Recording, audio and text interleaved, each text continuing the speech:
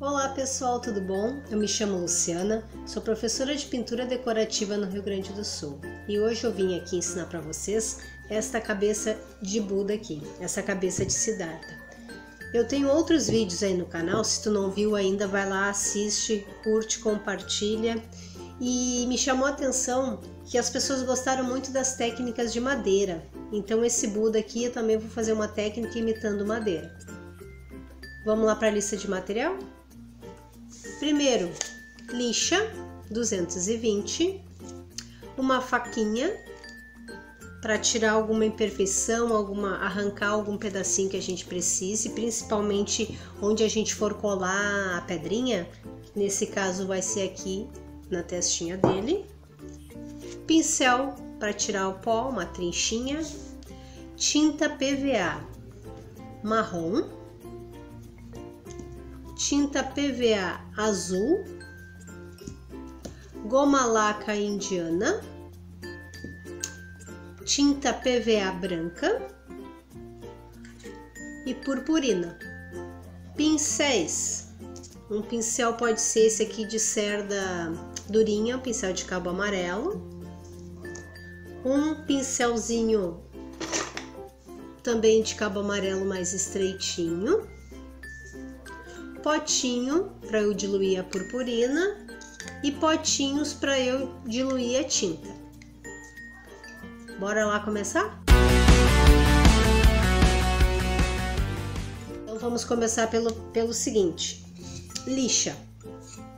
Uma lixinha de leve, bem suave, para não tirar os detalhes desta peça que ela imita madeira.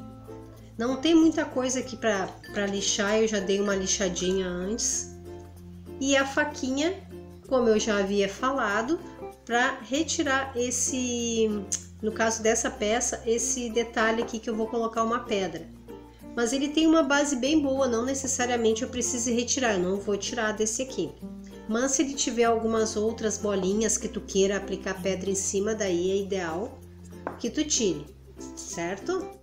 Vamos começar então. Tinta marrom. Essa aqui é que eu vou usar, é a marrom chocolate. Mas se tu não tiver o marrom chocolate, pode ser qualquer outro tom de marrom. Vou colocar um pouquinho aqui no meu potinho e vou diluir essa tinta com aproximadamente 3 vezes de água. Uma tampinha de tinta, 3 tampinhas de água. Uma colherinha de tinta, 3 colherinhas de água. Vou misturar.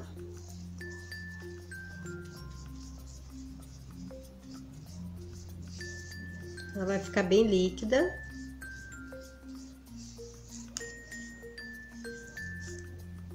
E eu vou passar na minha peça.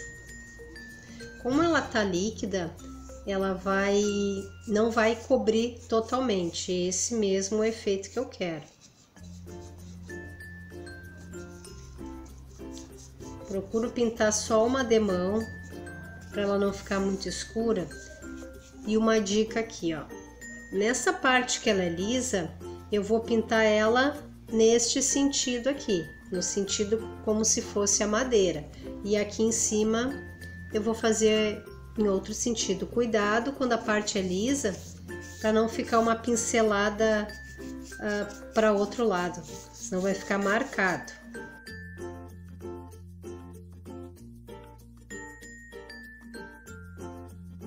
Devolvi o marrom que sobrou para a embalagem original, porque tinha um pouquinho de água. Agora eu vou usar a Goma-laca indiana com o mesmo pincel que eu passei o marrom. Esse pincel aqui já tá lavadinho e eu vou passar a Goma-laca no Buda.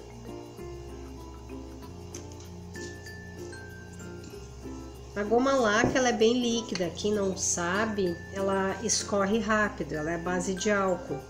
Então a gente vai precisar de álcool também para fazer a limpeza desse pincel. Passo uma demão de Goma-laca bem nos cantinhos. Viu que eu tô com ela de cabeça para baixo aqui, porque na hora que a gente passa a Goma-laca, ela vai escorrer. Então a gente tem que ter o cuidado para que ela não fique aquela gota marcada.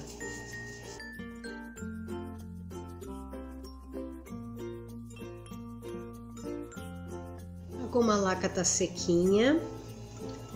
Agora eu vou usar a tinta azul, azul mar, na mesma proporção da tinta marrom. Uma medida de tinta para 3 medidas de água.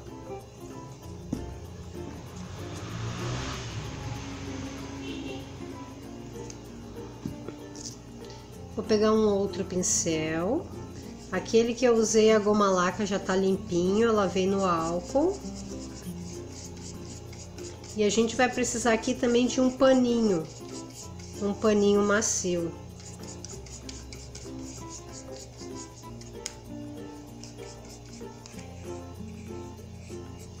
Um pouquinho de água.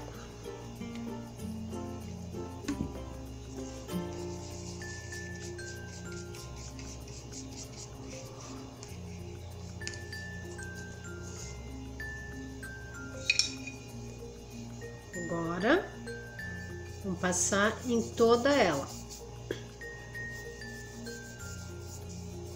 Eu tô passando aqui atrás para vocês verem a diferença que dá numa parte lisa e numa parte que tenha relevo.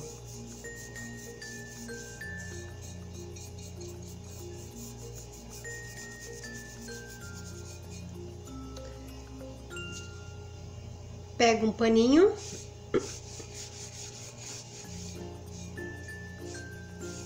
e dou uma tiradinha do excesso. Agora eu vou passar aqui na toquinha dele, na cabecinha, e vou limpar.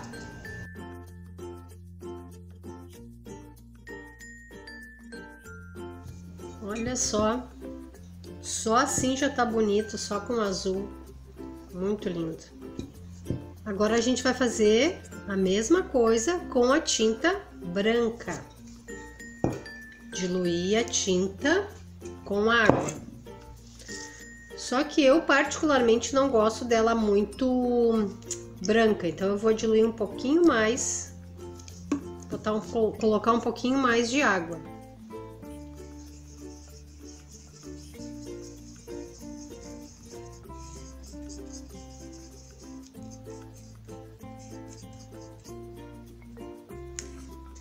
Paninho.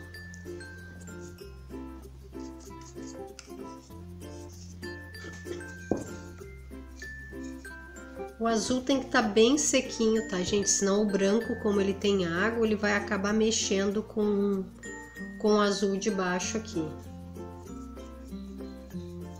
O ideal é tu deixar ele secar até de um dia para o outro, não tem problema.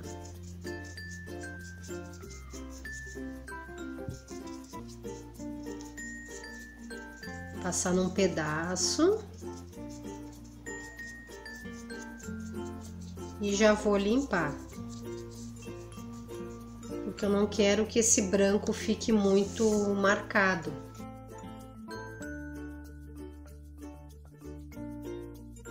Agora, purpurina, eu já botei um pouquinho aqui, purpurina ouro rico e Goma-laca, bem pouquinho.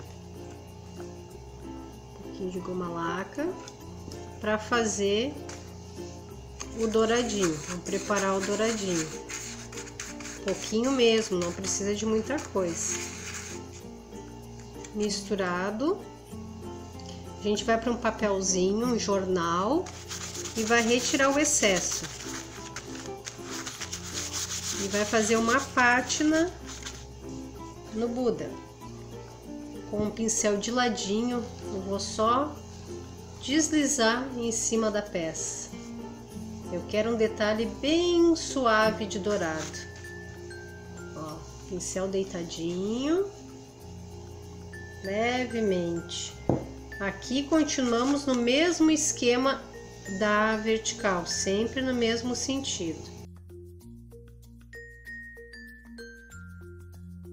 O pincel tá de molho ali no álcool para limpar a purpurina que estava misturada com a Goma-laca.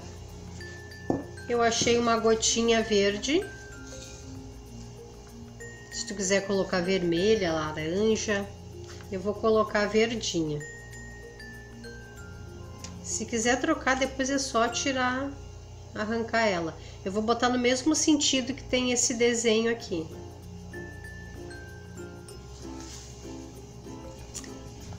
E tá pronta a nossa peça.